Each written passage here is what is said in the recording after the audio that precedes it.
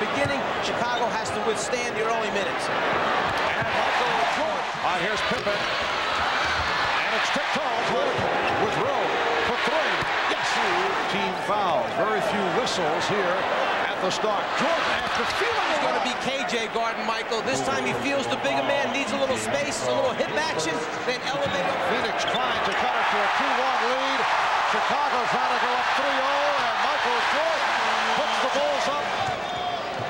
Jordan off the crossover. Oh, he's on fire. Jordan with the room. It was Jerry West of the Lakers scoring 41. John Havlicek of Boston lost possession. Jordan for three.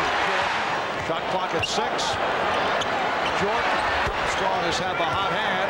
Now Jordan posting up. Oh, and again Pippen on the open floor. Jordan for three. 20 seconds remaining. Suns by 7. Jordan going black.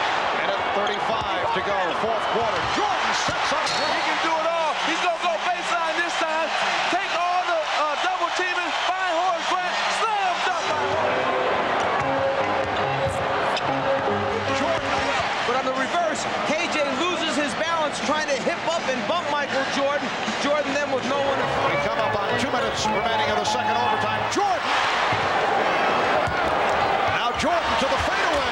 Jordan knows that Pippen's struggling. He's got to do it. After he makes this one, that's why he didn't come up with the rebound. Here's Jordan.